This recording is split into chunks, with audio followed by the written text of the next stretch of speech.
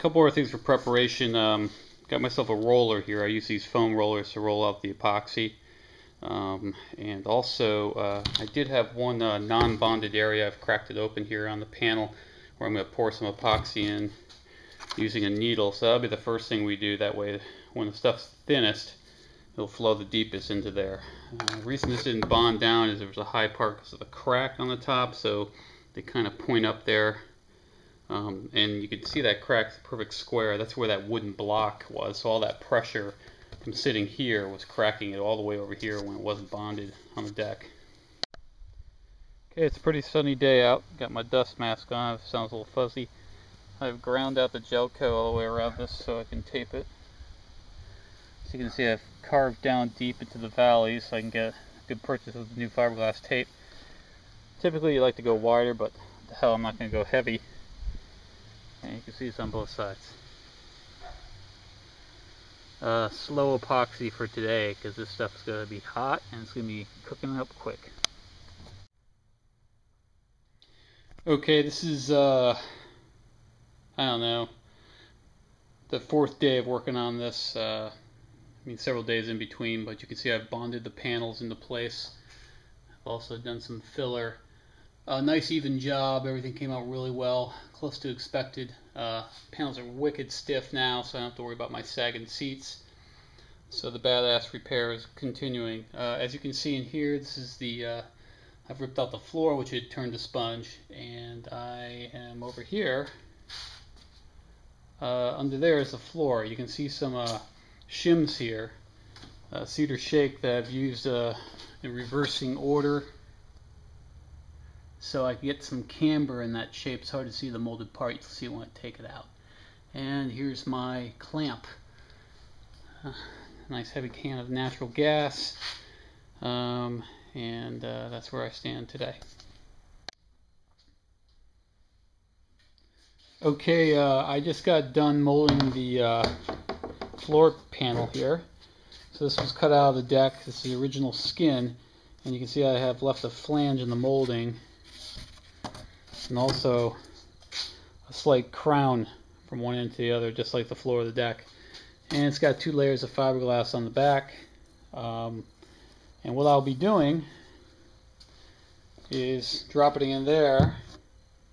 So you can see there's also a chamfered angle at the floor and the flange. Let's get that backwards. Allows it to overlap up on top. So when I put this together, I'll sand that flange on both sides, bond it to the original deck here, and that should give me a nice area to grind down and then build up my glass work for putting the taping it to the floor. Underneath, I'll be bonding it to the old floor, which really could be cut out completely. You can see I cut through in some spots accidentally, but it will no longer exist truly, so no water should egress into that. And you can tell a very thin skin, almost a drum. Very flexible. Okay, to clamp the floor down there, what I've done is I've replaced the toe rails with this pine plank on both sides, and what I'll be doing is putting this clamp down here, and then I'll drive these screws into the sidewall to keep it held down to the deck.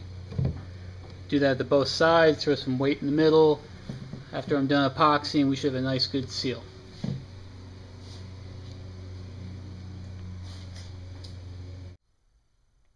Okay, so you can see I've clamped in this, bridged it, screwed it down.